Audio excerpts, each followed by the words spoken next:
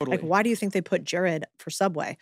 And that one could went a little sideways, but it's because they needed a face to go with the brand. We Yep. don't associate with corporate logos the same way we do with humans. It's a really good Totally. point. Yeah.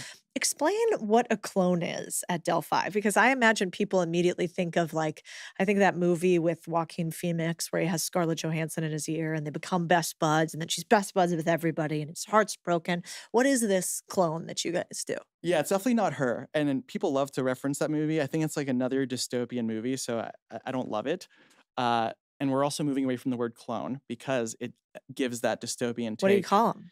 Digital mind. Like Okay. what we're doing really is the most unique thing that you have is your mind. Mhm. Your expertise, your experiences, and up until now, the way that you scale that mind has a cap. You can only Yeah. be in one place at one time. You write content to scale your mind, but it's not you. It lacks the personalization. There's no way to scale personalization. Yep. So a digital mind is something that understands your tone, your style, your thinking, allows you to scale your thoughts like a book, but is bidirectional and personalized, like talking with you would be. Yeah, I mean, you could even think about it.